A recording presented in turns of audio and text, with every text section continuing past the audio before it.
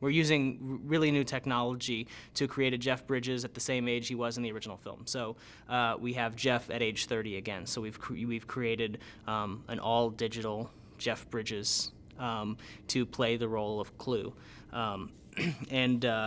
Clue is sort of, you know, the villain and young avatar of Jeff Bridges, kind of the never-aging, kind of frozen in time character who's still full of the same ambition and drive that that Kevin Flynn had in 1989, though it's been perverted and kind of is manifesting itself in the form of evil.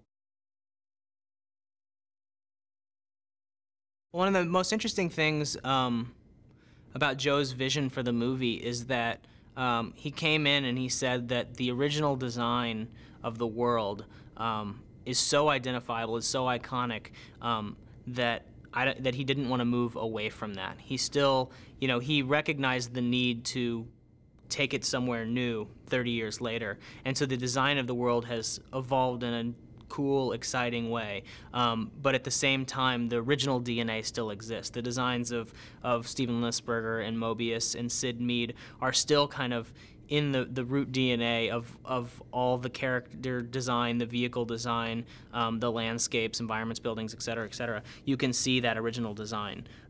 We've just you know, assembled a great team of artists to take that and extrapolate it out 30 years in kind of a new, cool, exciting way, but while holding true to kind of the original